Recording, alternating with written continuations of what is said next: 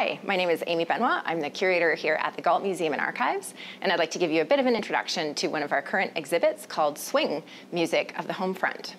So during the Second World War, from 1939 to 1945, there was a lot of visible signs of war here in Lethbridge. There were a number of air training schools as part of the British Commonwealth Air Training Plan.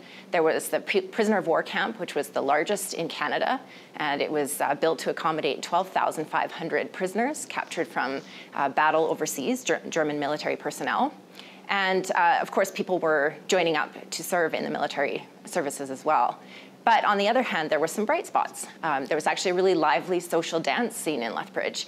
And of course, this was the era of the big band and the swing music. And so that was something that kind of kept people's spirits up during that difficult time. Lethbridge had three main dance halls. There was the Trianon Ballroom, and that was located on the corner of 1st Avenue and 5th Street, up on the 2nd floor. There was the Henderson Lake Dance Pavilion, and there was the Rainbow Ballroom up on the north side. And all three were hopping several times a week with live musicians. So one of the most popular dance bands here in southern Alberta during the Second World War was called the Anderson Sisters.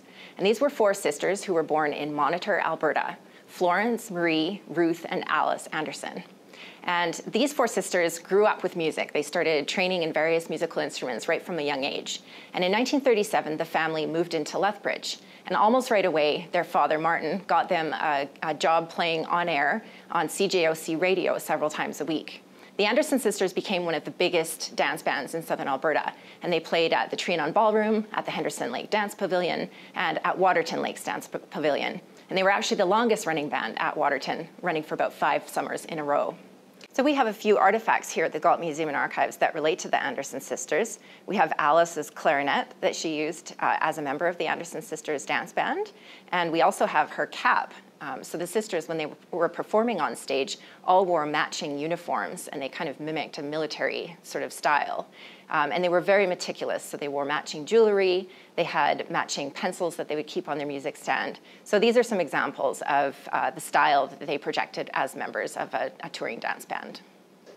Another one of the really popular dance bands in Lethbridge was the Alberta Ranch Boys, and this was a cowboy swing band. So they formed in 1937. It was a group of friends that got together and formed this band, and they played in the Lethbridge Exhibition Parade just 3 days after they formed as a band. Pretty soon they were touring all over British Columbia, and they landed in Vancouver, where they got a regular gig playing on live radio shows for military personnel. So this band became extremely popular. They toured across Canada, and they were actually invited to play in New York. But because the band members felt that they needed to be a little closer to home and started to settle down with families, they decided to give up the touring life and stay closer to home here in Lethbridge. So we have examples of a few of the pieces of the uniforms that the Alberta Ranch Boys wore when they were touring and playing. One of the outfits here, this shirt, was part of their outfit that they used when they were touring on the rodeo circuit. And the red boots belonged to Joe Horhauser. And a little bit later on, they decided to wear matching blazers while they performed on stage as part of a dance band, just to project a bit of a different image. But this band played together for many years. Some of the members changed over time, but they were definitely one of the long-standing big bands in Lethbridge.